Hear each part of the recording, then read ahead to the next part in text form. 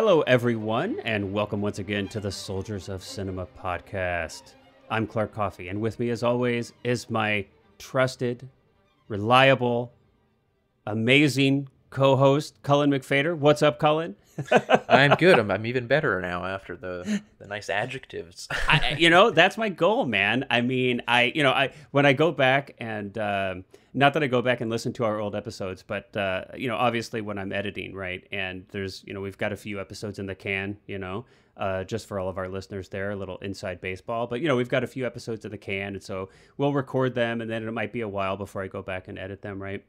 And it's always interesting to listen to it, like how we introduce each other, right? So I just had this thought. I was like, I just want to overwhelm Cullen with some nice warm fuzzies in our introduction. And, for everybody else out there, try that. Like, pick somebody today and just compliment them,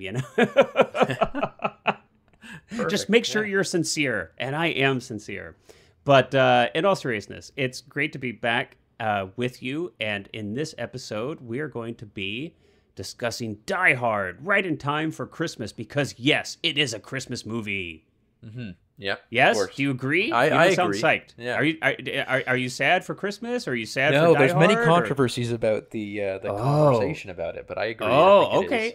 So you can't just open your heart up to it like an uninhibited celebration of the fact that Die Hard is a Christmas movie, because I can tell that you're torn. Okay, we're going to get to that. It's even a political issue here. It's the Prime Minister has actually declared it a Christmas issue, so who knows? Okay, a Christmas issue? Dividing people up now. Okay, well, we're going to get to that. But before we do, and this is going to be like a little bit different maybe. I mean, I don't know. We always talk about a bunch of random stuff kind of in the beginning, but usually we jump into the movie that we're discussing pretty quickly. But one of the things that I want to chat with you about in this episode is writing. Mm-hmm. I think like periodically we kind of insert some discussion on like our experiences as filmmakers. We've had a couple episodes where you've talked very the entire episode was kind of specifically discussing your creative process in one of the features that you've made.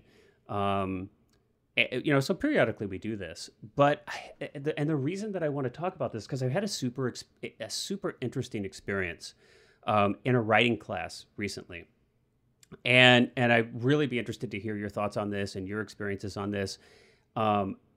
Maybe for all of us, I don't know. Maybe there's some people out there just seem to be like great at like every aspect of the filmmaking process, but my hunch is that the vast majority of us, there's at least like one area that just like it's like almost overwhelmingly challenging or something. And for me, that's writing. Mm-hmm. And the thing that's so wacky is that like that's the thing that I absolutely need to do, right? It's like in other words, I'm totally compelled to do it. I feel like it's like I can't sidestep it. Like I must do this. Mm-hmm. But it's the thing that I am most scared of. So it's like the thing I most need to do, and I am most terrified and scared of it, right? Mm-hmm. No, that makes total sense. Yeah, total sense. Yeah, and I'm sure there's and for other people it could be other thing, but that's my personal experience. So, like having right, and it's like I'll sit down to write, and maybe I'll have like a couple months of like pretty good progress, but then I inevitably get like stuck somewhere along the line, and it's like stuck to the point where it's like I just don't complete it. I mean, I literally have thousands of pages of writing on my little computer here. If I were to print them out, be thousands of pages. Mm-hmm. Mm-hmm. And there's not one script in there out of all of that I'm like, I love this. I want to go make this into a movie. Mm-hmm. And there's nothing holding me back from making a movie, except for the fact that I don't have a script that I want to make into a movie, right? So this has been like big struggle. So I decided, I was like, UCLA has an extension course, and UCLA has a pretty darn good reputation for their film writing classes and for their film department programs. And so they've got an extension program where they have like a series of feature film writing classes. And I thought, what the heck, man, I'm just going to take one of these. I'll take the first one in the series. and see if I can just pick up, because it's like, I mean, I'm sure you have too, right? There's just a million books out there. There's just a ton of content, right? I mean, there's Yeah, a it can be hard to kind of gazillion. like synthesize it into It's something useful. it's overwhelming. It's Yeah. overwhelming, right? There's, Save the Cat, blah, blah, blah. I mean, all these books, and there's a million YouTube channels and a million. I mean, yeah, my head wants to explode just sitting here, even talking about it. So I thought, well, maybe if I just take a class, where it's like, yes, it's online, but it's like in real time. We all show up. It's like 12 students. We're on Zoom. And, it's like every week, like 3 hours a week. It'll help me kind of focus, right? And there'll actually be like an experienced human being, there teaching that can ask questions, in real time too. It'll keep you to a schedule and stuff like that too. Keeps you So to a it's helpful. schedule. Yeah. And it'll hold me accountable, right? Because there's actually a grade. You have assignments, every week there's a writing assignment you have to turn in. And, so it's like, okay, let's do this. And so I sign up for the class and I start taking it. And right off the bat, man, I'm loving it, dude. Like, the teacher is great. And I'm like kind of hesitant to get into super details because it's like, I don't know if this person wants to be discussed, in public, but so I'll respect their privacy, right? But suffice it to say, it's like this. I thought the teacher is really good. This is an actual, writer who's written, major studio feature films have, been produced. His scripts have been turned into major studio feature films. He's here in LA. He's in the industry, and he's got experience, and that was intriguing to me. But right off the bat, there's these fun exercises, right? I'll give you a couple examples of some of the writing exercises we did. So one of the writing exercises was just to describe a landscape, and but you're going to do it like 3 times, and you're doing it from the perspective of a different emotional mindset, right? So maybe the first one was something to the effect of, describe a landscape from the perspective of like a person who's just lost their child in a war, okay? And then the second one was like, describe that exact same landscape, but from the point of view of, someone who just, fell in love, right? And then I think the third one was something like describe a landscape from the perspective of like an animal or something even. And totally loved it. Like jumped right in, no hesitation, no procrastination, no fear, jumped right in, had a blast. And I was happy with my work. Another exercise was eavesdrop on some people talking without them knowing, and get like 3-4 pages of quote unquote dialogue from this eavesdropping, and come back home with it, and turn that whole conversation, like translate that into each person or character only being able to use 3 words at a time to like express their thoughts. Okay, yeah. It's just like an interesting exercise, right? And then after you do that, okay, now go back to that original eavesdropped, what you've transcribed, right? The original eavesdropped conversation, and now write it in the voice of David Mamet. Okay. Okay, interesting. Yeah. And that was super fun. I loved it. Like I lost myself in this exercise. I had a total blast with this exercise. Like I wasn't scared.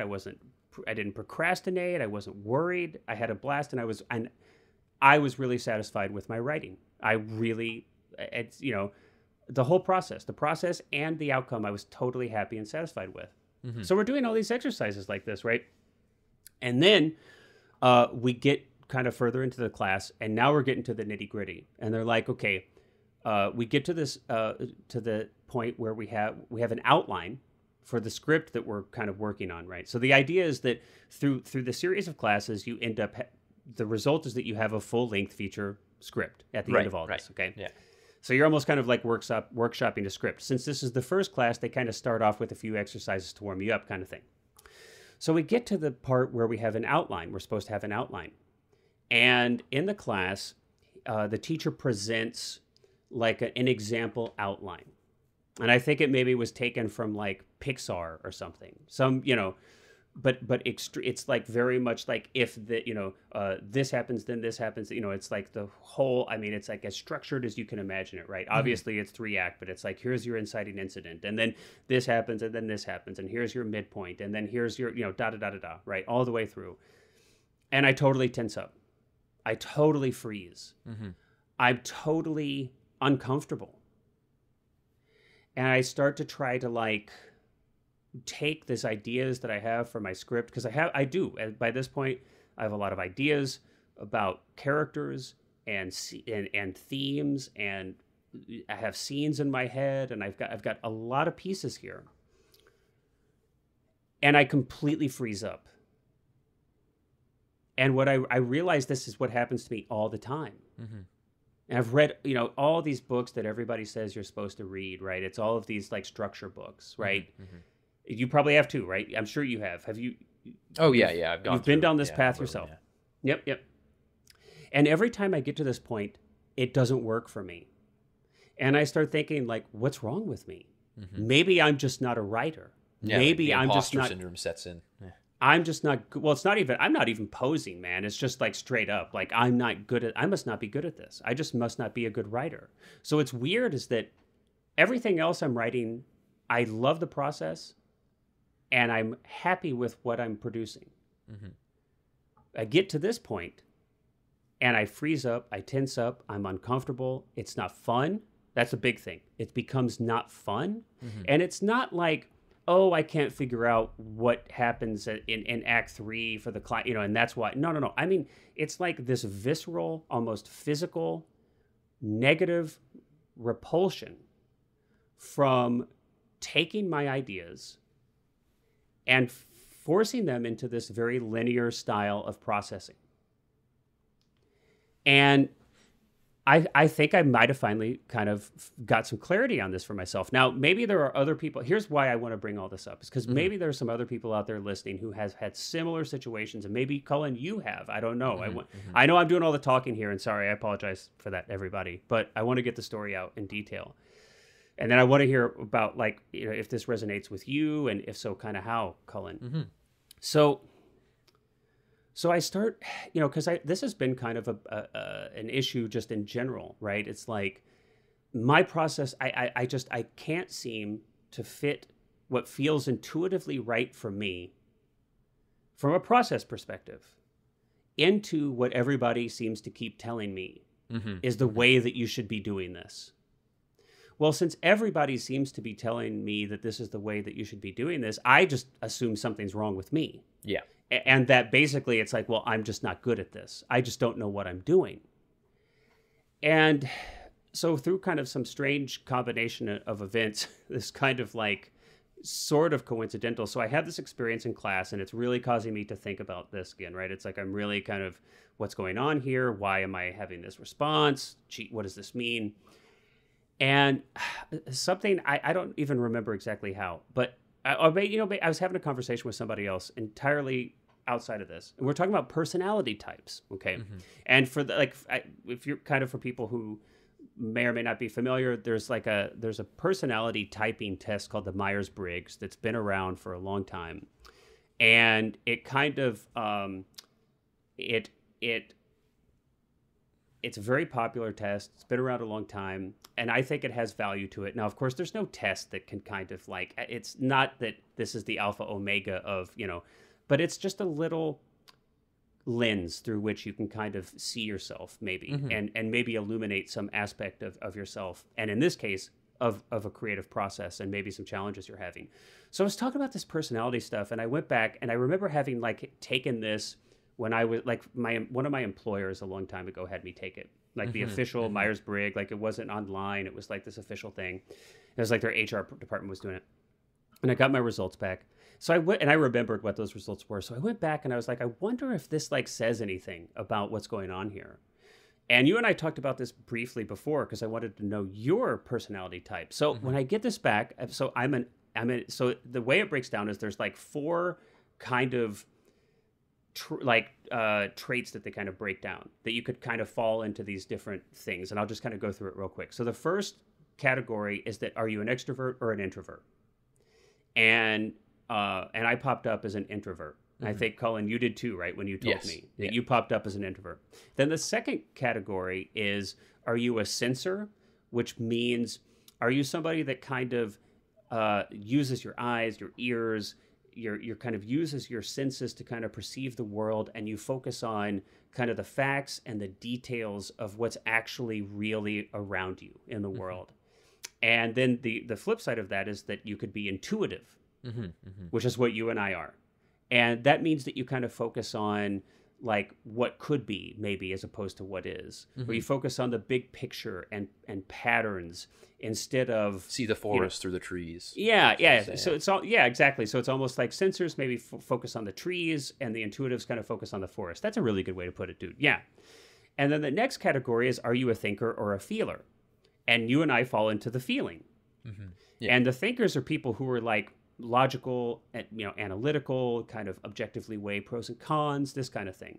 And feelers kind of tend to be, which like the name implies, like kind of sensitive and kind of base decisions on kind of your personal values and kind of how you feel it'll affect you or other people around you. And then the final, and this is where you and I are different, is that there are either judgers or perceivers. And you're a super judgmental person. So Yeah, of course. Judgers tend to be like, and of course, and everything's on a kind of scale, right? Everything's like on a sliding kind of curve. These aren't like binary in the way that they seem.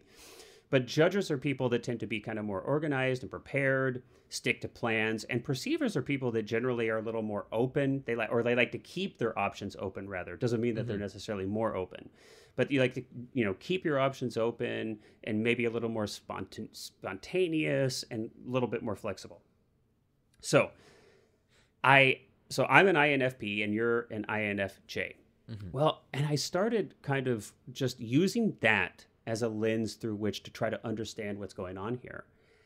And I mean, basically, long story short, I feel like, the other interesting thing is this is key.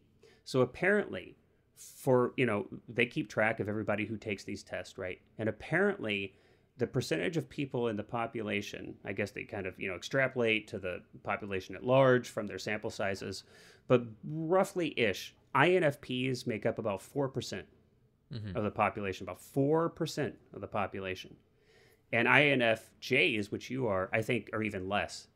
If I'm not mistaken, you might even be like 1.5 to 2%. Yeah, I think it says it's at least on this thing that I took, it was like the rarest personality type.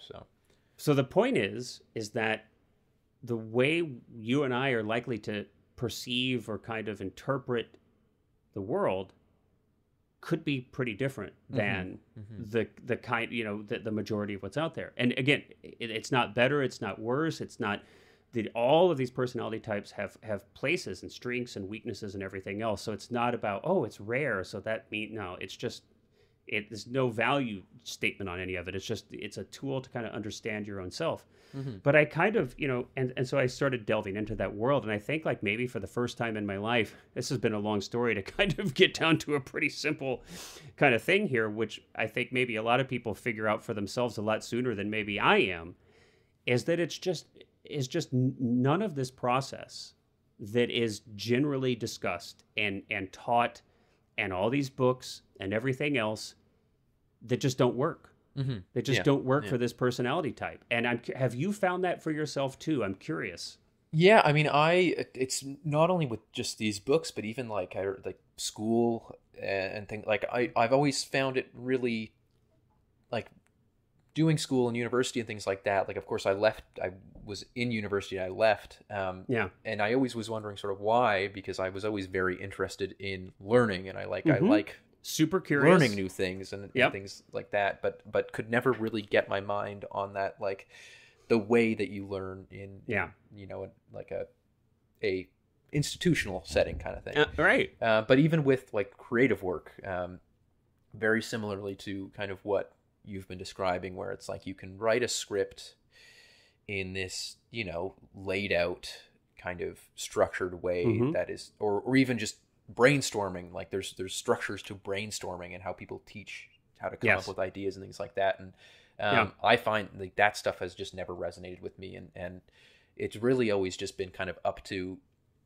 my feeling of like, I can get a lot of work done in a single night because I'm really, really, passionate about something, or I have like this spark of creativity, and then not work on something for months afterwards. And even just in terms of like the actual content of that writing, I vary so much from wanting to do something sort of formalistic and narrative driven to something experimental, and like it goes way back and forth. So it's always been really, really impossible for me to, and I don't even mean that lightly, like very, very, very difficult for me to even think about in terms of like a career.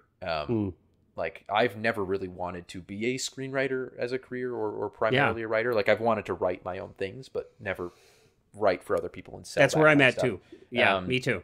And I think one of those one of the main reasons that I was never, despite the fact that I do somewhat enjoy writing and I actually enjoy getting my ideas down and fleshing those things out, is just because I've never been able to fit into that sort of, like if I were to do this as a job, I don't think I'd be able to do it.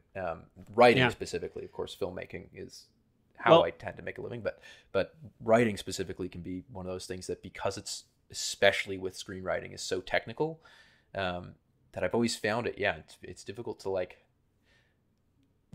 fall into those, for lack of a better term, like workplace kind of systems. To fall in line with the way the rest of the world is. Well, I mean, it's interesting to me that, just to remind viewers out there, that you and I met because we were taking a class on Werner Herzog. Yes, yeah. And I have a hunch, I mean, at least for me, I won't speak for you, but, I think one of the things that really speak to me about his films is that they kind of click into my brain. Like I see that non-linearness in his films, and this intuitiveness with which he's making his films, and which he's writing them and shooting them. And they seem just so very intuitive to me. Yeah. And they seem kind of the antithesis of this formulaic way of creating. And that's the same thing with I would say, like, even Terrence Malick, who I would probably say is my favorite director, if not like the one that's inspired me the most, is very similar in that sense of like, where it seems very intuitive. And I've heard people say that it's painful to work with him because of how intuitive he is, but I'm always like, that sounds like a dream scenario to work in that way. Well, it sounds like, I mean, it's so interesting because it's like, I think there's this conception where it's like, oh, you're talking about a creative process. So when you're talking about a creative process, I mean, just the word creative, I imagine like, oh, well, there must be like all this room then to just do like what you feel, right? That's like my interpretation. But in the reality, like you and I both know, it's like, that's not the way the vast majority of the world is processing this. Like, even though it's a creative endeavor, it's like in this class, it's like everybody here is smart and like really smart and creative still, like, and talented and all these things. But it's like, I can so tell the difference in kind of where my brain is at with most other people, because it's just like, it's like this very linear, like A to B to C. Like, even though it's a creative process, it's like it feels at least like, when you read these books, like Save the Cat or Story, all these, whatever. And it's all like very analytical, right? Even though they're describing a creative process, it's also analytical. And it's like, what I've realized is like, I just can't function that way. Yeah, that's just actually, not.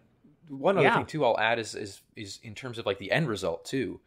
I find that I very frequently, whether it's a short or a feature, or even just a script that I finished, that I really like to leave things up to interpretation.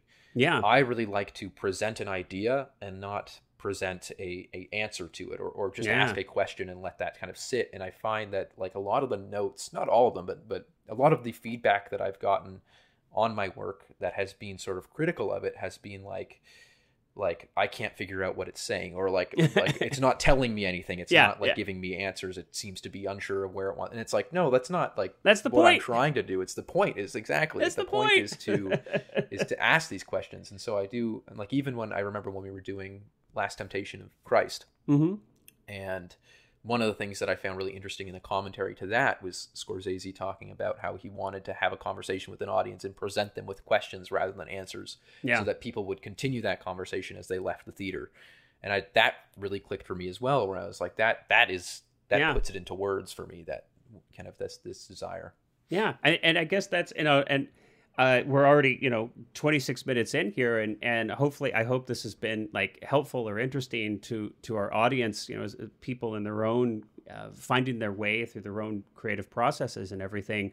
Mm-hmm. But for me, so much of my hope, at least, like I'm writing to explore is the goal. Mm-hmm. And it sounds like that's what you're, it's like I'm writing to explore, not to like to ask, not to answer. And specifically when I sit down to write a story, I mean, I'm having fun when I don't know how it's going to end. So the idea of like outlining a script and having this preconceived notion of like exactly how this is going to wrap up, mm-hmm. and exactly how these story arcs are going to go and this kind of thing is to me, now again, it's like, I'm not suggesting that is not just as valid a way to create. Again, it's about just matching process with your temperament and personality. So I just want to make sure that's clear. So this is not me knocking another way of working that might work great for you guys out there. This is my own personal journey.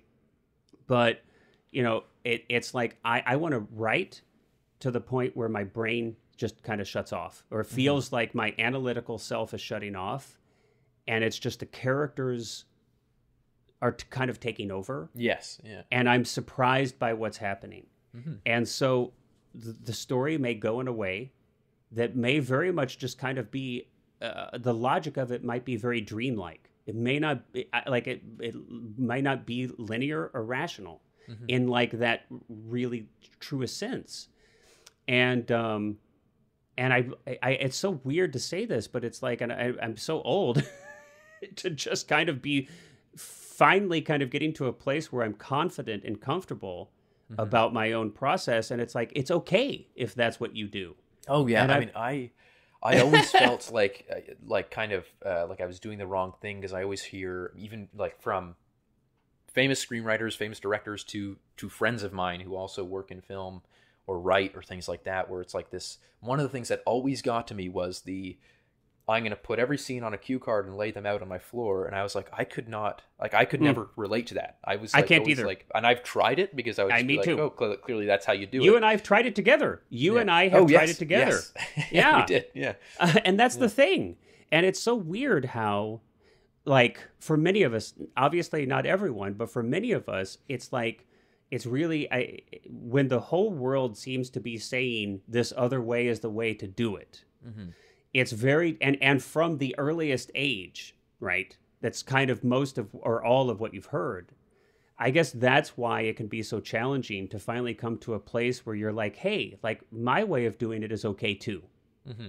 And sometimes that can just be really challenging to embrace. But I feel like this class, in a very roundabout way, as I described, I think was so instrumental in helping me finally realize that. And the other thing I want to segue to a little bit before we get on to Die Hard, and we will, I promise, we'll get on to Die Hard, is I'm curious for you, like for me, like the very tangible kind of like my physical space, my keyboard, my state of mind, like those things are so important mm-hmm, mm-hmm. in kind of allowing that process to happen, because it's such like an intuitive and kind of feeling process for me that all of these little things really matter. I'm curious, like for you, if that's the case, like even like my keyboard, like I've got absolutely yeah. like this super special keyboard that's like for a tactile sense feels good, or if like I'm too tired, or if I'm like overly wired, or if there's other things like in my space that's like I can be very easily distracted, for mm-hmm. example, mm-hmm. like I'm just curious, because obviously now we're kind of moving from maybe like a more kind of like philosophical space to kind of a more just logistical space, but I think they can be so connected. Mm-hmm. I mean, for you, what are some of these, like some tricks of the trade that you've kind of learned to help your writing experience along? I think like removing distractions is such a basic huge statement, yeah. but I think so that like huge. Even doing something like disconnecting from the internet and like, yeah. or like I remember one of the most focus mode creatively fulfilling weeks of my life was when I was on an island in Thailand that had no internet connection, no electricity, no running water. Like it was, and running water. Suddenly you had to flush the toilet with a bucket. But okay. Suddenly the entire like I was shooting a movie at the time, and like the entire, for lack of a better term, thesis of the film like came to me while I was in this space, because there was just like my brain was just so stimulated by just being in like a place that I had no connection to the outside world, and even more specific than that, just again, no distraction to be looking at the news every day, or to just be like watching, you know, mindless stuff online or whatever. And it, Do you have, so that's interesting. For me, I feel like I prefer kind of like my safe space. Right. I feel like when I'm in a new space, it's harder. Maybe I could like try that more, but like when I'm traveling, I tend to kind of want to like be present in this new place that I'm in, as opposed to kind of hide myself away and write. Now, maybe ideas come, but actually, I wasn't writing at this point. Well, I barely wrote the movie anyway, but it was more just, like the inspiration, the creative inspiration came to me so much easier. Sure. Without those other distractions, things like that. Like even just walking around in the jungle or like on a beach or something, it was like very, very... Totally see that. But when it actually comes to like getting the words out on, I'm like, I have my space, I have my office, you know, it's like, okay, here's my safe space. I don't want anybody around. Yeah. It's like, even if my wife write to music, or do you usually... So sometimes I will. It depends. There will be like kind of long stretches when I just get into it and I'm kind of in a flow and I don't have music.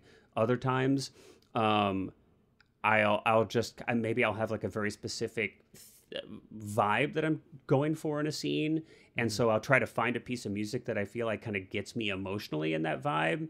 Sometimes I'll just have it on kind of like a rando kind of playlist kind of thing going to try to, because I don't know what kind of vibe I want yet, and so I'm just looking for something that clicks. But sometimes that can lead me a little astray, because I can spend more time kind of going through music than I do writing. So I would say it kind of depends. It kind of depends, and you know, I think a lot of people have, and again, this goes back to like, well, what do a lot of people say versus what works for you? A lot of people, you'll hear like, hey, you know, you have to sit down, same time, every day, same amount of time, get it in. That doesn't work for me.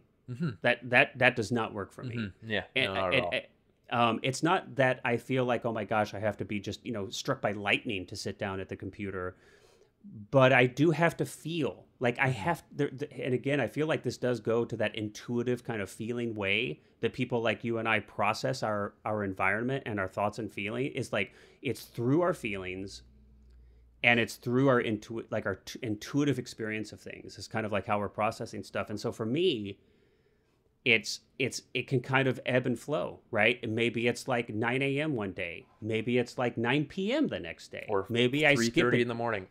Yeah, or maybe I skip a week, and then I'm writing like 8 hours a day. Yeah. It's just, and I feel that feeling is so important. And my hunch is that, you know, it probably is for a lot of people. And I think this is a good time to bring up a really interesting like energy drink that that I've been exposed to recently. So I don't know if I'd never heard of this before, but when I checked it out, apparently it's like all over the place. I don't know if you'd ever heard of it, but there's this energy. It's kind of like, it's a shot. It comes in like a 2-ounce shot. It's Magic Mind, and the good people there reached out to us, and they let us try some. And so I've been trying these little 2-ounce shots of this, and I don't even know if energy drink would actually be like the technically, like, you know, best way to describe this, because I feel like it's a little bit more than that, but I'm going to get to that. So for me, it's like I wake up, and I'm not a super huge morning person, right? I don't know if you are, but I am not a morning person. Yeah, me either. Yeah. But here's the thing. I really dislike coffee. Like I have never developed a palate or an appreciation for the taste of coffee. Now, I like what it does for me, but I hate the taste of it. Right. Yeah. I just never, and I know it's like huge, like people are at Starbucks or wherever all over the place, and people pay a lot of money for this like super fancy coffee making machines and stuff. I mean, I've supposedly had like some of the best coffee in the world. People have these super expensive machines, and I don't like it, but I like what it does for me. And so now I'm kind of like, stuck with like, well, what are these alternatives? Like these, like, Monster or Rockstar or these kind of, energy drinks that are like for me, way overly caffeinated, like way too much. And there's a ton of like fake sweeteners and stuff in there. Yeah. And it's just not, I don't know. It's just like jet fuel. Well, yeah, but yeah, like in a bad way, I feel like. Yeah, exactly. And it kind of tastes like it too, to be honest. It kind of tastes like jet fuel. So I was like super curious to try these little 2-ounce drinks out. And one of the things that really I was like, okay, I'm super curious about this, is that I feel like it's like perfectly caffeinated. So again, it's like I like some caffeine, but I cannot tolerate too much. So if I'm like kind of under caffeinated when I wake up and I'm trying to sit down to write, it's just a non-starter for me. But if I have too much caffeine, it's almost like it's like I can't sit down. I can't focus. And I feel anxious, which is really an absolute non-starter for being creative for me. Yeah. I cannot create if I feel anxious. That's just no go.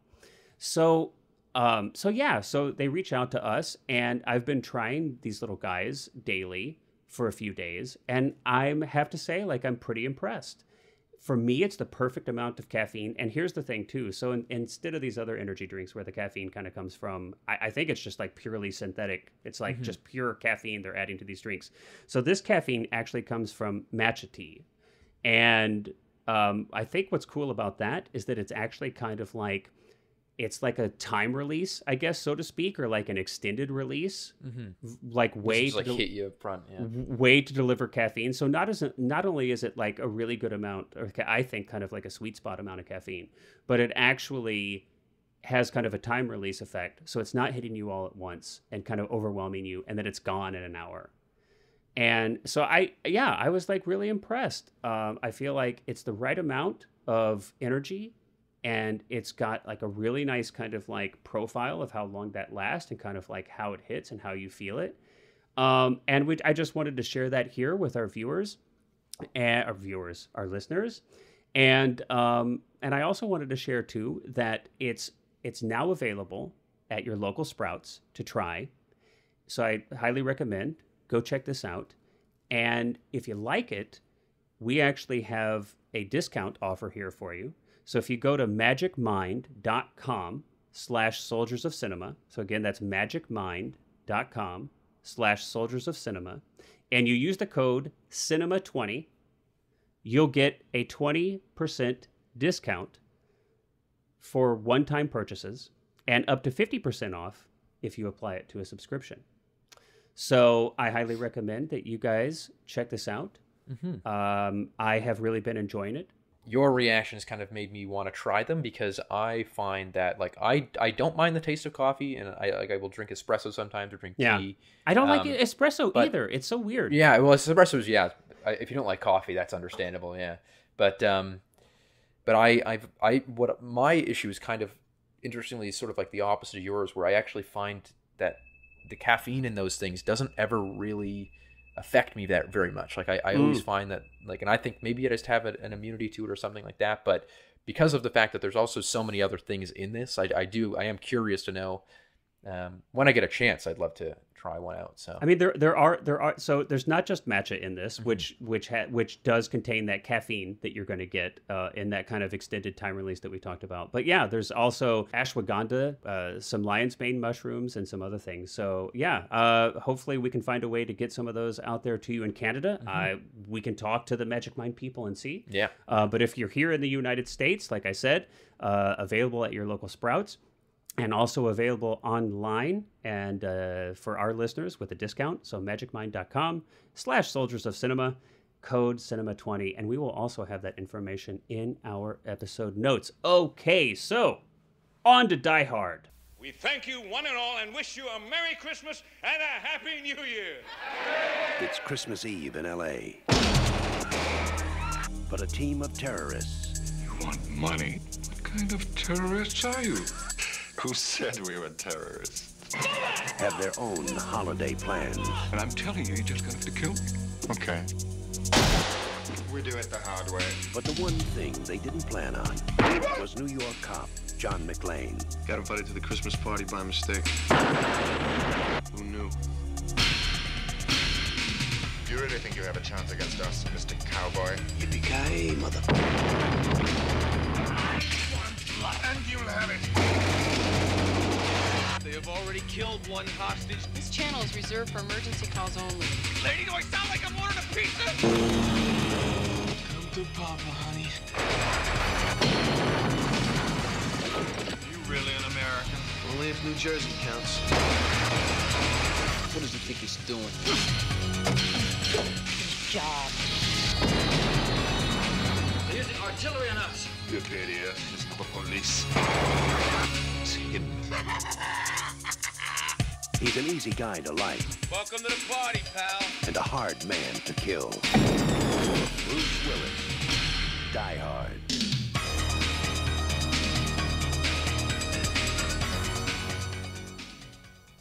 All right. Now This that is we're all my caffeinated pick. up. And you're all, yeah. This is my pick, and I thought it would be fun to talk about this movie here at Christmas time. Now we've already talked about how that's a little bit of a controversial thing, but and we're going to get to that too. But mostly because it was on my radar because of Christmas. But what I'm really interested about is, this is one of the first action films that I remember. I was 12 when it was released. Now I didn't go see this at the theater. I remember seeing this on TV, cable, probably it would have been 2 years later or something. But I remember this, or maybe I saw it on VHS. I'm not sure which one. But I mean, it was huge, at least in my mind, right? In my 12-year-old mind, it was like, oh my gosh, Die Hard, this is the most amazing thing ever.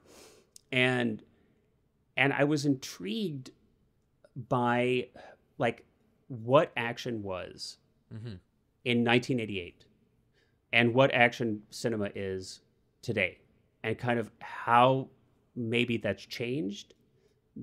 Has it been for the better? Has it been for the worse? Maybe a little bit of both, but that was kind of the initial question or curiosity that I had. And I hadn't seen it in a while. So I'm curious, what, again, I always love kind of seeing films through your eyes, generation younger. So I'm curious what your thoughts are. But, for me, this film, and I think for many people of my generation, this film kind of represents the zenith of action cinema from that era. And we're going to, I think, talk about why. But so I'm curious, when you first saw this, how old you were, what your thoughts are when you saw it, and kind of what your thoughts are now. I genuinely, I do not remember the first time I saw this. I think it's one of those movies that was always playing on Spike TV. And so I think or AMC or something. I would always just come in to or turn on the TV at some point during the day, and it would be partway through Die Hard, because I do have very distinct memories of seeing this as probably too young. I was probably 7 or 8 the first time I actually saw pieces of it. Okay. And I remember my dad probably being like, "Oh no, this is too violent for you," despite the fact that he showed me. Which my parents never said. Yeah, my parents never said that, by the way. I think he still let me watch it anyway, because I saw a lot of stuff as a kid. But but I do specifically this is a movie that I have a distinct memory of being told that it was violent. So again, I can't quite remember the context of it, but I do remember. So it was prefaced for you. I don't know it why. It had a reputation. I remember there being the part when he runs across the broken glass. I distinctly remember there being a commercial break right after that. Oh. So that is very stuck in my brain. Now, my dad also is one of those people who staunchly thinks that this isn't a Christmas movie. So I think it's a joke one year I got it for him, the Blu-ray. It was a 4-pack actually of all 4 of the first ones. I've got it. Yeah, I've got that. Yeah. for a Christmas, I got him that, and so I love it. It is kind of his classic thing. I haven't seen it, I don't think, in a few years. I think it's probably been maybe 5 or 6 years since I last watched it.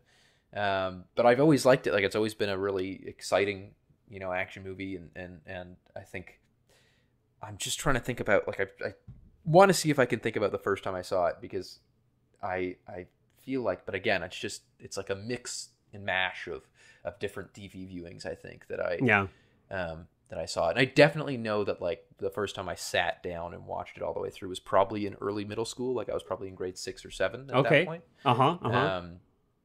And yeah, I don't know. I think I remember like being very, you know, as a young man, being very into the like visceral action and the blood and the know, lots of the violence, and it was very exciting and things like that. And so, I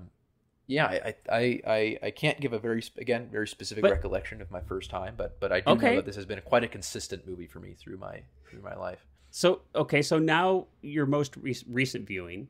Mm-hmm. What were your thoughts? And I mean, and you haven't really said like, do you like it? Did you not like? I mean, not explicitly, mm-hmm. but it sounds. No, like I definitely do like it. Yeah, it's definitely it's always been something that I have never not wanted to watch this when it's been put on and like that. I sound like I'm like avoiding talking about how I like it. But I'm not. You're like, I mean, I do never actually genuinely enjoy.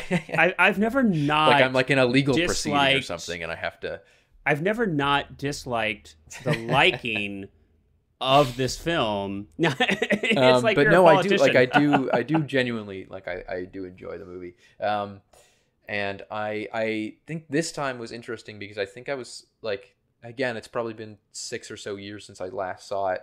Yeah. If I'm guessing correctly, I could have seen it more recently than that because it has been something that I've pretty consistently watched at Christmas as well.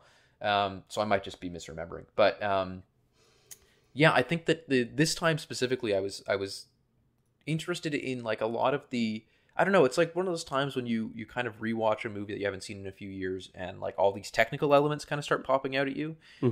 Like for example, another Christmas movie that I always watch is Scrooged with Bill Murray. Oh yeah, I love that. And I remember like one time watching that, and like because I've watched that all the time as a kid. Like you know, like that's like a Christmas Eve tradition where like with my mom we always watch it.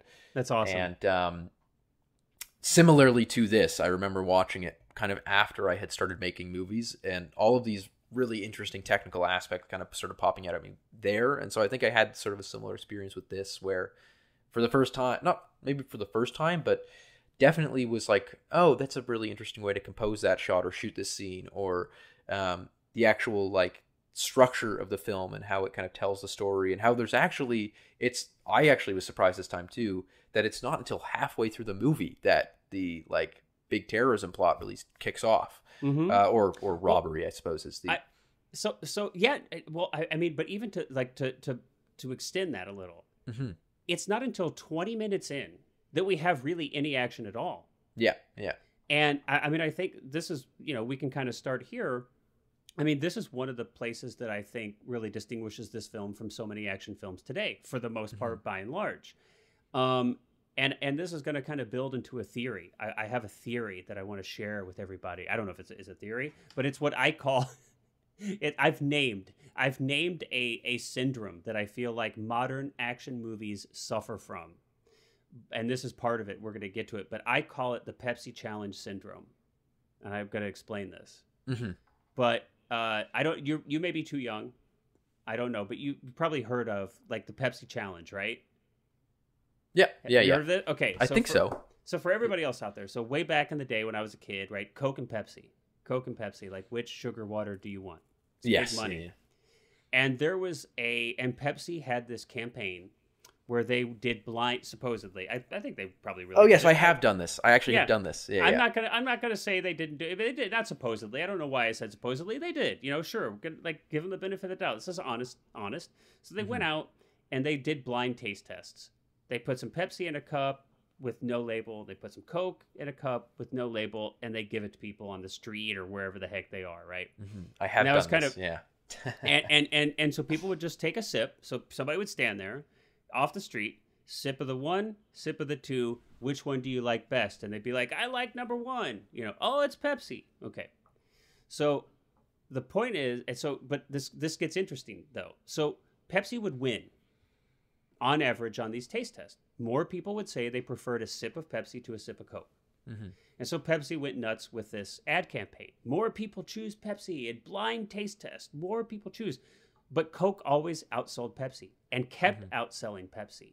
People would go into a store, they'd buy Coke, not Pepsi.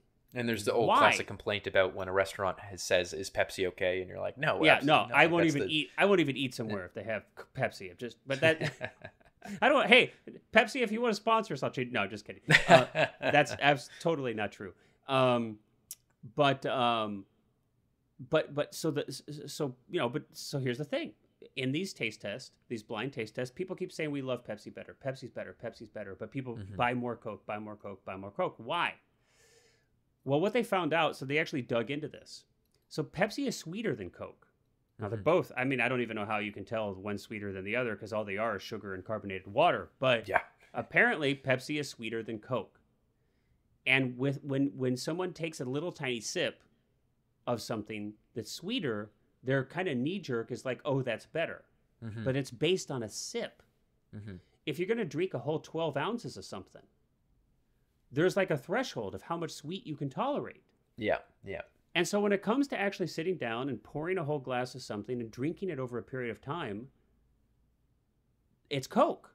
That's what people actually want. And so I feel like modern action films, looking at you, Marvel, kind of fall into this Pepsi challenge syndrome thing, where it's like too much just action all the time. And even within the action, the biggest thing is actually not like, maybe it's not even that there's just action all the time, but it's that when there is action, it's freaking overwhelming. Yeah. There is like so much crap It's like happening sensory overload. Yeah. on screen all the time. It's like the whole, we've talked about this. It's like the whole world is exploding and aliens from, it's just like, it's like everything has to be bigger, has to be bigger, has to be bigger, has to be bigger. And so I've labeled this is my own invention. I call this the Pepsi challenge syndrome. So at least, and you argue with me on this, tell me you don't buy it, whatever, like, it's open for debate. But I feel like this partially can explain why I think Die Hard has held up over time, even in like a head-on-head competition with a modern action film, is because they take time to set things up. They set up characters. We know who they are. There's these great. That's the other thing too. There's really McTiernan does a McTiernan. I always want to put an M. Yeah, in there. John McTiernan. Yeah, yeah. I don't know why I always want to put an M. I want to say Yeah, McTiernan, but it's not. It is kind of an odd, yeah. It's McTiernan. McTiernan. And he's kind of the king of '80s action. But I feel and even like, made fun of that in Last Action Hero, of course. and even made fun of that in where he did kind of get a little bit of his own Pepsi challenge syndrome going on, might I add, and it was not successful. But the taking the time in that first act to develop characters and to have so many little setups. There's so many little setups that pay off in this film, and even within the film, there's action and there's like relief. There's comic relief. There's, dramatic relief from the action.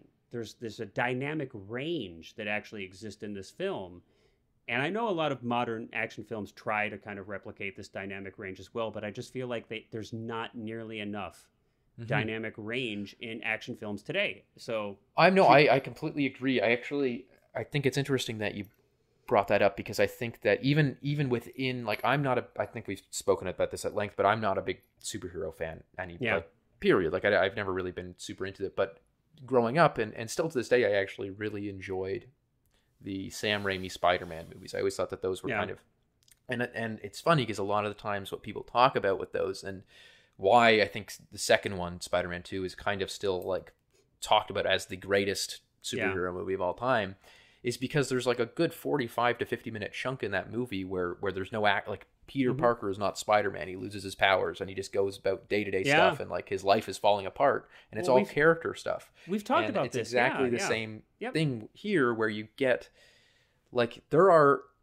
great action set pieces in this. Yes. But they are all in service of John McClane getting to a point, having to do something, completing a task. Like, of course, the setup of the movie is this guy has no shoes. He's got nothing except for his pistol, like his service pistol, and he's running through the building. And it's like he has to essentially figure out, how am I going to take down? Let's go back further than that. there's this great there's like it's a masterclass in economical story setup. Oh yes, right? yeah. Like we start like right off the bat, we know he doesn't like flying. He's like nervous about flying. We know he's a cop, and I know easy, but this is all done like very economically, often visually. Exposition is told in a way that it doesn't feel a lot like exposition. You know, he sits in the front of the taxi. Marriage issues too, right? We set up that he's still married to, but estranged to his wife. She's moved out here to pursue a career. He's left in New York because he's dedicated to his job, right? And maybe we have a little bit of, you know, maybe he's an older style dude and maybe he's threatened by his wife's success, which is kind of implied a little bit, but, you know, so there's some depth there even. And I think this started to happen to a lot of men in the 80s. So there's some depth, but we set up this like relationship with the taxi driver, the limo driver, and he has his moment. He's some comic relief through the film, but he also has a dramatic, heroic moment that pays off in the end. You know, we set up all of this. We set up that he's far from perfectly capable. He's frustrated with himself. He is, you know, estranged from his wife. He's failed her.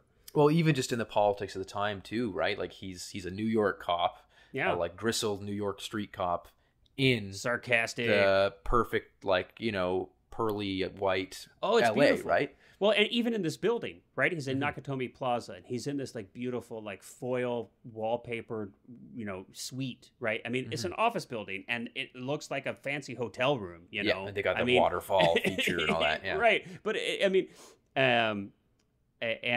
you know, and here he is like a wife beater, like you say, and there's this fun setup, you know. It's like the guy in the plane at the beginning is like during the credit sequence is like, get, you know, when you get to where you're going, take off your shoes and, you know, make fist with your feet on the carpet. And you're thinking at the time, and I love these kind of setups. And the thing is, they're not hard to do. They're so not hard to do, but so many films don't take the time to do this, and I don't know why.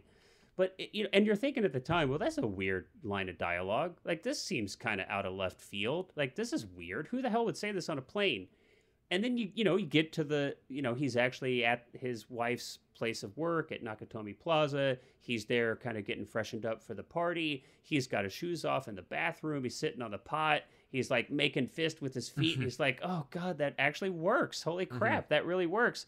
And then, of course, it plays out, you know, it pays off even further when we get to the shoot out the glass, which is like one of the standout sequences in the film that everybody loves. It sticks in everybody's mind. I mean, hey, whoever edited that commercial break did a perfect job because they knew like you were going to be right there to watch that commercial, you know.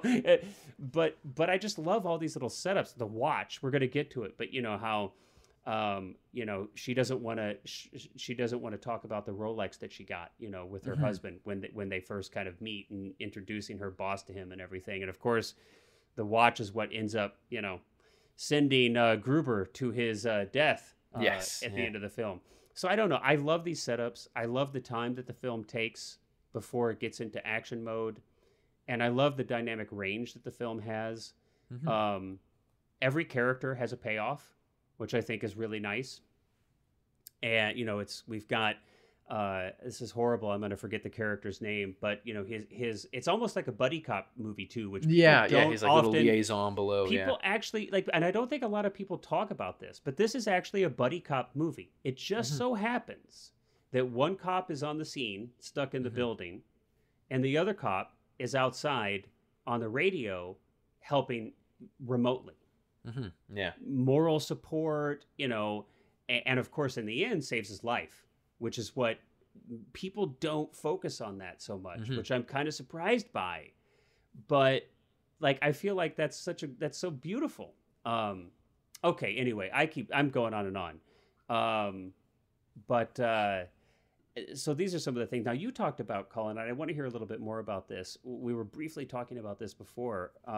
You were talking about how you felt like this film kind of lacked a cynicism that you feel like is in modern action films. Well, that's the other thing too. Is like I've always found that a lot of modern like studio action films have this bizarre, and I don't even know how to describe it. Like, it's like, I think that one thing is that movie stars are basically brands at this point. Like, they're not movie stars. And so it's like, you're not going to see a Dwayne Johnson movie where he's playing a character. You're going to see a movie where Dwayne Johnson is in a situation, or Ryan Reynolds, or whoever it is. They're brands. Exactly, that's exactly. What you're saying. And so they're not people. Because of that, and it's not limited to those two. Those are just two examples that I think have been talked about recently. But because of that, what you end up with is, if this was made today with the exact same script, you'd have, like, let's say Ryan Reynolds, you know, as a brought up example, was playing John McClane,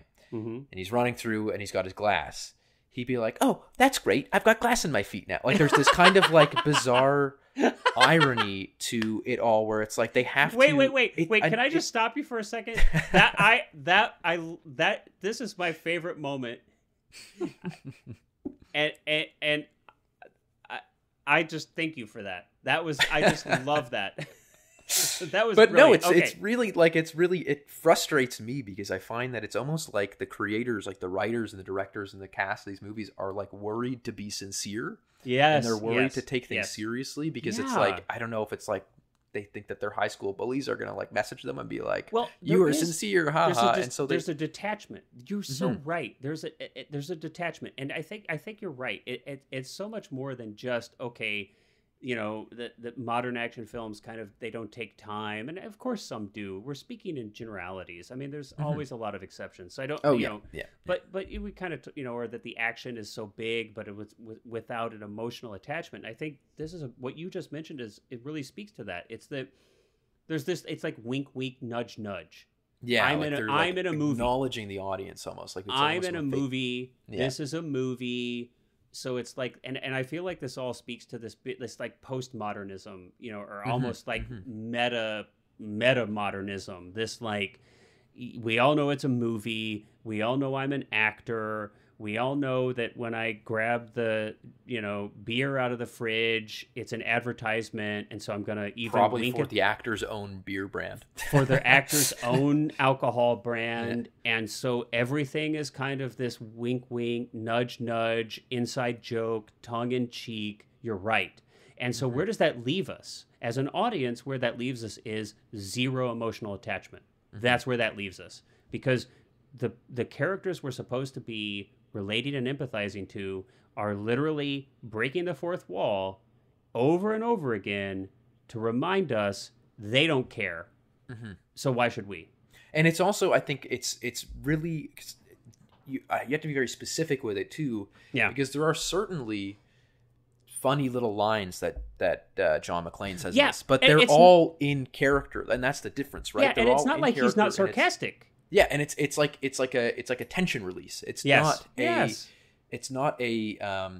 like him being like, you know, like, oh, like, what is this situation I've gotten myself into this time? Well, it's not him like saying this doesn't matter. Exactly. It's him saying, like, holy crap, that was a close call. Kind of. And my character would to alleviate the tension I feel right now, crack a joke or swear at the guy on the ground, like the FBI guys or whatever, right? And so I think that's another thing that, it's a great whenever point. This is brought up, people will go like, well, there's always been comic relief in movies, but it's the meta fourth wall breaking. Great point. I think one of the reasons I do bring up Ryan Reynolds specifically too is because he was in a Michael Bay movie not too long ago. I think it was called Six Underground, and it totally, not that Michael Bay is like a groundbreakingly brilliant filmmaker or anything like that, but I think one thing that always has worked in Michael Bay's favor is that all of his characters take the movies that they're in seriously, right? Like that there is still, you know, love the movies or hate the movies, the characters are still in there taking it seriously and responding. I mean, to the point of melodrama action. For his older films, absolutely, at least. Absolutely. But the one with Ryan Reynolds is funny because you have all these crazy Michael Bay action set pieces, explosions, car crashes, and things like that, and it'll like cut to him in the car, like almost looking at the camera, being like, "Wow, like how did I?" Like it almost feels like you have to have like a record scratch and be like, "I didn't audition. How I got here? I didn't audition for this film. How did I get cast?" And so I think that, and again, not to just crib on Ryan Reynolds, but I think that he's a really good example of that, No, just because you see the difference where it's like there are some funny bits in Die Hard. Absolutely, there's some, For sure. They are There's funny. great comedy. Yeah, And yet they all feel like they naturally fit into the setting of the film and the tone of the film completely. And even, let's be honest, I mean, it's even like to the point of slapstick.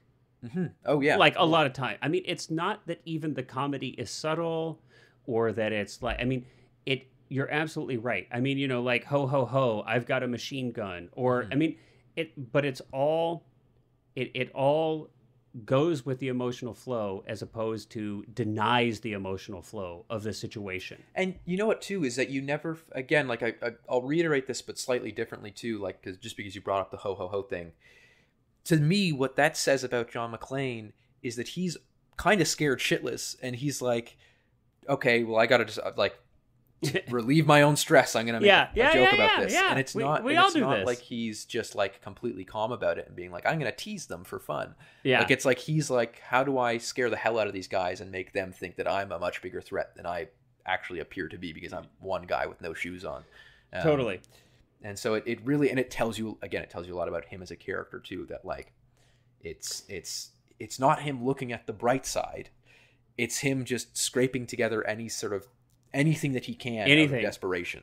And so I find that is a really, really key difference between, these things. Yeah, it's like when you're staring into the abyss, right? The existential, like the end that we will all face. I mean, you're left with only one option, really, which is to laugh.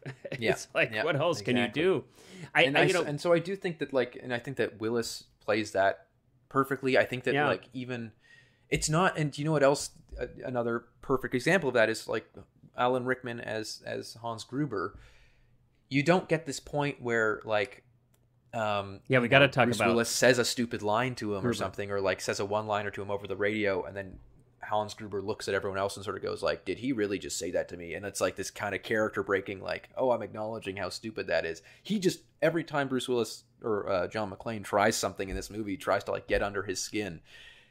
Alan Rickman, or I keep saying their actors' names, Hans Gruber is pissed, but he's pissed in a like scary way that makes him a very formidable villain in this. I mean, can we just talk about that point for a second? Because I think, we talk about Bruce and, we talk about comedy and, obviously it's, Bruce's history up to this point. I think he was mostly known for moonlighting. I think would be how most people would have known him, television actor. And it was tough to go from television to film back then. Now, of course, people are doing the reverse of that because, well, it's a whole different story. But, and so this is in '88, so we have Schwarzenegger, Stallone. This is like the height of big muscle-bound dudes as heroes. Mm-hmm. So I think that's the other thing I just want to briefly touch on is that Bruce coming from a comedic perspective and a little bit more of an everyman as opposed to a Superman, I think was key. But yeah, let's get to Alan Rickman because I think this is his first major feature film performance and launched him into stardom. I mean, boy, does he crush it, right? I think he went from like theater, he was performing a play to this, and if I'm not mistaken, I don't want to speak out of school, but I think he was about 40 when he landed this role, and I mean, boy, does he crush it. I mean, I feel like, in any good film, right? It's the better the bad guy, the better the film, right? The better the hero. And Hans Gruber is it makes this film, in my opinion. I mean, I used to joke to my wife that if we ever had a son, like we had to name him Hans Gruber. I don't know what it is about that name. Yeah. It's so great. It's like great if you put if you just asked like an AI generator for like a German name for a bad guy, Hans Gruber. Hans Gruber. It's like could the be like perfect Werner Herzog's cousin or something. I mean, a rose by any other name, right? Yeah, it's just brilliant. But I mean, it's Alan Rickman's performance, right? That I think that imbues that. It's like shorthand. I'm saying, holy crap! What an amazing performance! What an amazing antagonist! What a just all around wonderful. And one of the things that I think is actually really a brilliant change, because of course this is based off of a book. Yes, is that they change the motivation from pure terrorism, which is in the book, to robbery. And I think that the reason they did that was to lighten the film. For sure. But I think it actually really works out in its favor because what it does is it makes these like it makes the villainous thieves so much more distasteful, because you're kind of thinking like, oh, you're not even doing this for like anything other than, and that's kind of what it's kind of what they say McClane's, multiple times. Wife says, she's like, you're not even like terrorists, you're just doing like, you're just no good criminals, or no good thieves, and so you get this like, I think that actually, even if the only real motivation to do that was to kind of make it a little bit less heavy, the subject matter, that it actually does work in the favor of the film in itself, because it does kind of make this whole character of Hans Gruber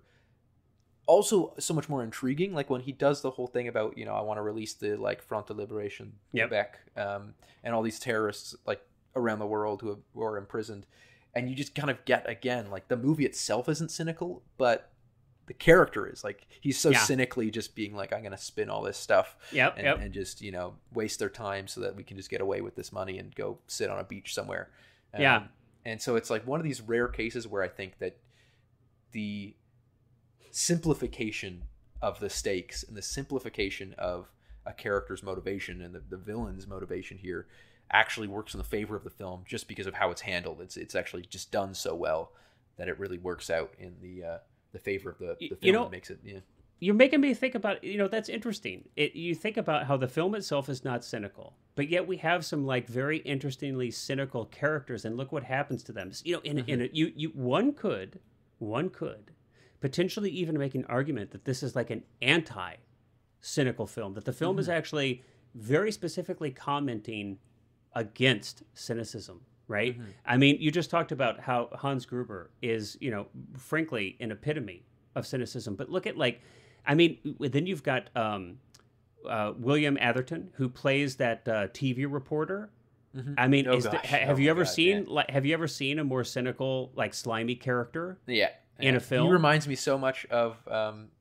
Well, is that not him in Ghostbusters too? Yeah, I think so. Yep, I think you're right. And I mean, he's so good at that. Just that kind of like character. I mean, I don't. It's not even that I have a word for it. It's like a sound. It's like a visceral, like you know. And we've all met someone like him.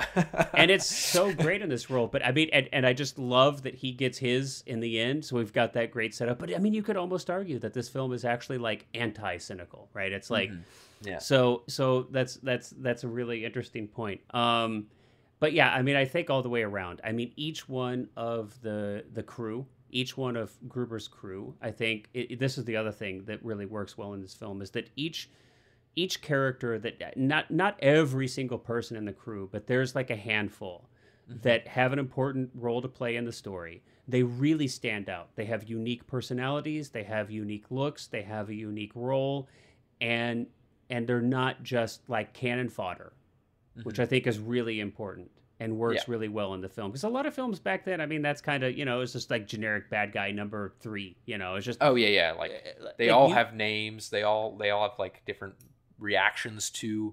And roles, Yep. And it's just, so, I mean, there's so many things, I think, that make the film stand out. But I want to touch on it. I know this is, like, really your area of expertise, too, and we haven't touched on it yet, is Jean de Bont's cinematography. Yeah, so that's one thing that I actually find really interesting about this, because there is, I think, as you get into the 80s, not that there was, certainly movies are still very stylized at this point, and to a degree they always have been, but you actually, what I find interesting about this era of like filmmaking is that you get a little bit more standardized with the looks of large budget like studio movies. And I think a lot of the reason to that is because, you had the 70s new wave and all that. Right. And we were out of the new Hollywood era. By the 80s, you have the studios kind of regaining that control from the crazy directors. Those wacky directors spending all of our money. Yeah. So the movie, actually, I think that the movie looks great. Like, I think that John de Bont does a fantastic job. It's anamorphic. There's a lot of like...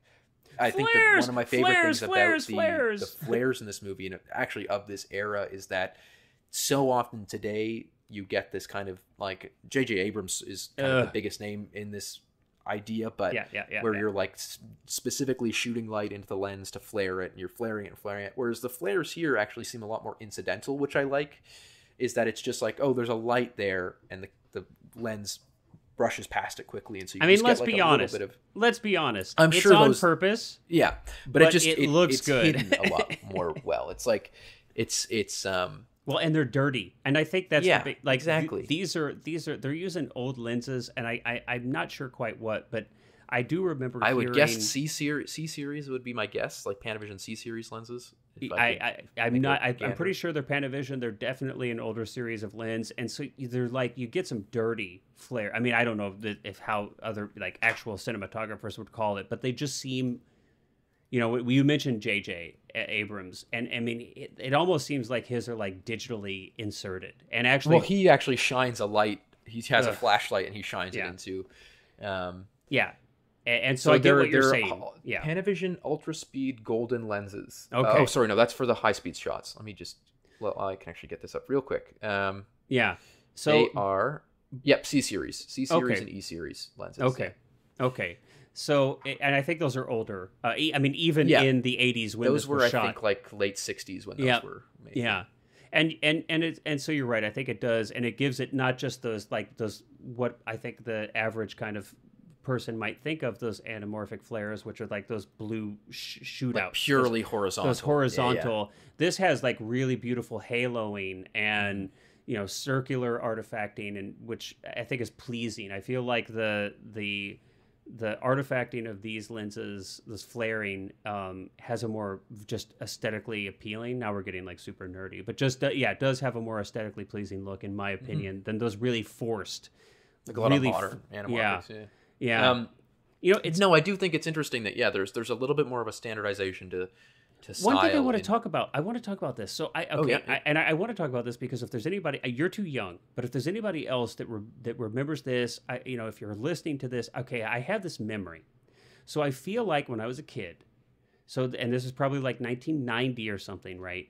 And the Die Hard is on TV. Now, obviously, TV back then, we're talking about 480 4x3 CRT, right? Yeah, this is that was what we're the same looking how at. I watched it too. Yeah, but I feel like when I would watch that on television, or it was VHS, and this is where I need help. I can't remember that obviously it's going to be pan and scan. We get that. It's for sure it's pan and scan. But I feel like there was some kind of error.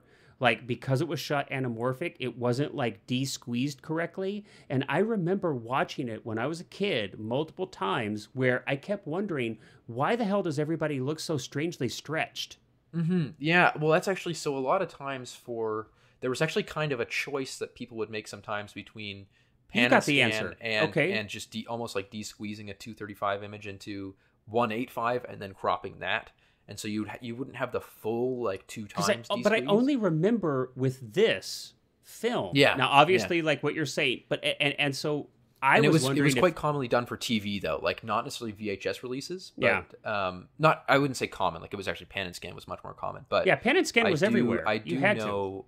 I've seen other movies that do that, and I do somewhat remember. I definitely saw this, like, it was the same thing where it was 4x3. I mean, this would probably have been in the early 2000s. So 4x3 CRT, and like, again, like Spike TV or AMC or something. But I think that it was likely, it's hard to say because there are also like VHS tapes could do widescreen. Like you could have a widescreen. Yeah, you could have widescreen on VHS, although it was rare until the end of the lifespan of VHS. Yes, and 4x3 TVs, of course, too. But I mean, when I grew up, I mean, everything that was shot at any wider aspect ratio. So basically, almost every film. Well, obviously there are many 4x3 or close to it films from earlier eras. That was the original aspect ratio that was most common, But it was very common to do a pan and scan, but you would still have a relatively the image would not seem very distorted or distorted at all. You would just lose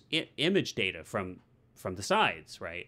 And that hence the name pan and scan. You would have to they would literally have to move back and forth and create totally artificial camera moves that looked horrible because they weren't actually camera moves.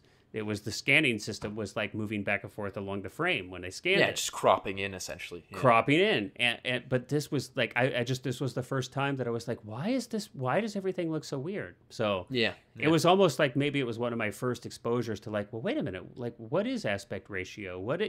Like what's going on here? What does anamorphic mean? So it was kind of my first exposure to some of that a little bit, where I noticed it, as a kid. But I'm so sorry. I didn't mean to. But so we're talking. No, about... I just do think that it's interesting that you get this kind of, again, like this a little bit more like cinematography in the 80s. There were obviously exceptions, but tended to be a little bit less experimental. Like it kind of found a niche again because studios started getting a lot more control. And this was also a lot of especially the late 80s and into the 90s was when you started to get larger non-film related corporations kind of owning studios and things like that, and the heads of these studios kind of stopped being actual film producers or things like that. Of course there have been more recent examples of film producers running studios, but it was kind of the first time that you really started to see like a head of an electronics company come in and start running a studio or something like that, right? And so I do find it interesting that you get this kind of a little bit more of a I mean, if you think about this and you think about something, again, for example, Ghostbusters, Back to the Future, what's another, late act, like even something like Last Crusade, for example. All of those movies look very different, but there's a lot more of a consistency in kind of the stylistic approach to lighting and like especially color timing was a lot more consistent at that point, where like the film stocks were very, very specifically timed to get a specific color, whereas there was a lot more experimentation with like contrast and color and different filtration and stuff like that in the late 60s or like up until pretty much the late 70s. So I do find it interesting. And it's not saying that this movie doesn't look good at all, because I think it does. I actually like the look of a lot of movies in the 80s. But it is sort of I just find it kind of like a little bit of an interesting historical tidbit, is that like you can kind of see the evolution of the film industry in the look of these movies alone. Well, and I think some of that is technical, just in the, maybe it has to do, some with studios kind of taking more control away from directors. But I think also, too, is that you just have, over time, right? It's like when a technology is a little bit newer, there are, there's a lot of experimentation. There's a lot of different processes that are competing. There's a lot of different technologies that are competing. And so there's a lot of options, and people are playing around with a lot of things. But then over time, right, those technologies are kind of refined, combined. Technologies that weren't as successful, or especially economically successful, kind of fall away. So the options become less, right? Things sort of fall in place. And things kind of fall in place, and so film stocks get refined, color processing gets refined, But there's just only so many cameras, only so many lenses, only so many film stocks, And over time, things do kind of tend to technologies as they mature. Push towards less options. And so I think a lot of it has to do with that. But I would also say, I think, by the time you get to the late 80s, especially here, and into the 90s, you've got this really wonderful sweet spot where you've got all of those technologies starting to become very mature, and film stocks becoming very refined, and cameras and lenses. And I think you start to get this like beautiful epitome of what film can look like. And then of course, we move a little bit further and we start to have digital take over. And but yeah, I mean, I really am often quite pleased with like the look of this era of film. I feel like this moving through the 90s is like a really sweet spot, just from an image quality perspective. Oh, absolutely. On what film can look like. And it's also like you have this point where sound technology is also really, really like really, really well refined, and so you get that really rich sound. Like you kind of don't have that like low pass sort of effect anymore, where like the bass just wasn't very punchy. Like you get like really, really wonderful Foley, and like the gunshots all sound very, very stark and poppy and things like that. And so I mean, speaking of sound, let's talk a little bit about the music.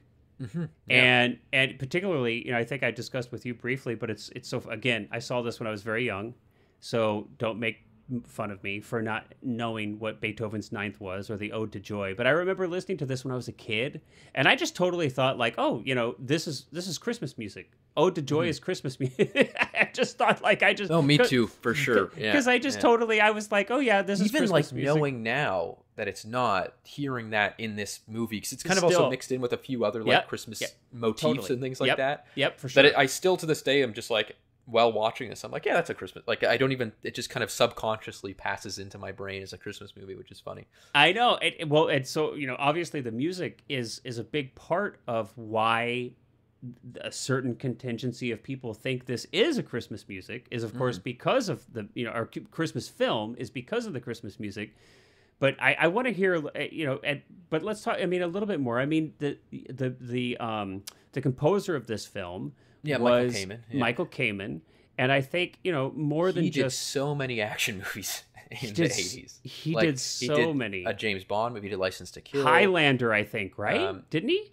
Yeah, he did Highlander. He did Robin Hood. He did, I think, the Roadhouse. Like, I think he did all three of the original Die Hards, and then did even the 2007. No, this guy was pumping them out, man. I mean, he was doing Brazil, like 3-4 films a Weapon. Year. Yeah. Like he just did so many. Last Action Hero. So clearly he worked with John McTiernan quite a bit. He did Event Horizon. Like I could go on and on and on. But really, I think for someone that isn't like an immediate. Like, everyone can name, like, John Williams or Hans Zimmer or Ennio Morricone and things like that. Whereas for someone who's not quite, like, a household Another name, Hans. Those ones. There you go. You get someone like Michael Kamen who, again, may not be household name. Much of in the vernacular of modern culture. But he, I think, did a massive amount of, like, so many 80s and really defined that sound, actually, in my opinion. Yeah. And I think inspired a lot of present day like composers and the way music is used, because you hear, even again, to go off on a tangent for a second, you hear his music for James Bond, and he took over right after John Barry's last film, who had been the James Bond composer for since the inception of the franchise. Ended with Living Daylights, which was Timothy Dalton's first film, and then Michael Kamen comes in and does License to Kill, and it is a completely new sound, like totally. And I actually really like the sound of his. Like he kind of incorporates synthesizers, and he incorporates sort of an electronic sound to a lot of things, but at the same time, there's still like this orchestral feeling. He uses guitar a lot, like acoustic guitar, which I find interesting. Yeah, like just as kind of almost like a little like letterhead for or a little like moment. I can't remember what the word is specifically, like a cue, just a tiny little bit to like emphasize something. Yep. So no, I do really like his score for this. Very distinct sound. And I mean, and I just want to point out, and so just a couple other things. I mean, so yes, he's done a ton of action films, but a couple I just want to bring up too that really stood out to me, and his work in them. And one is 1994's Don Juan DeMarco, which a lot of people crap on. And I guess I can get it, but I actually think it's a sweet film, and it's got some really extraordinary acting talent in it. Brando's in that, Faye Dunaway, and Johnny Depp, a younger Johnny Depp, and obviously 1994. I mean, how could he be older? But I think the score in that film is actually really quite nice, and I would recommend, just this is total aside, but if you've not seen that film, I do recommend it. And Mr. Holland's Opus was a little, that's from 95. That one was a little saccharine for me. That's just a little bit cheesy. But also What Dreams May Come. He actually did a few films with Robin Williams starring, but I think What Dreams May Come is really interesting. And then 2001's Band of Brothers, the miniseries, has really got some beautiful music in that, and that's really an extraordinary miniseries. I would recommend as well. So, I mean, it's not just action films that he's scored. He's done some dramatic work and even some comedic stuff. And I agree. I think it's a shame that he's not as well known. He's done some really wonderful work. So, okay, let's wrap this up with the final question. Is it a Christmas film? I think it counts. I think it's about a man on Christmas Eve trying to get back together with his family. So, boom. I would know what, Cullen? I couldn't have said it better myself. I couldn't have said it better myself, and I totally am in agreement with you. All right. Well, on that note, everyone, appreciate you all hanging in there for a little bit of an extra long episode and a little bit of a divergence from kind of what we normally talk about. But I hope that you found kind of just our exploration of our own creative process interesting, I hope. Because really and truly, at the end of the day, that's what I think it's all about. And it's a big part of why we discuss these films, is to like better understand our own, like the creative process in general. And just like, it's such a huge part of the human condition. And it's like, it's such a huge part of the purpose of why we're here, I think. So it's kind of why we discuss these films. And so I hope that you found that helpful or interesting, or, you know, at the very least, not too terribly boring. Yes, that's the goal. Yeah. There you go. All right. Well, until next time. If you don't hear from us before, I'll just go ahead and cover the bases and say happy holidays to everyone. But hopefully you will hear from us before then. But just in case, happy holidays, everyone. We'll catch you on the flip side. Bye-bye.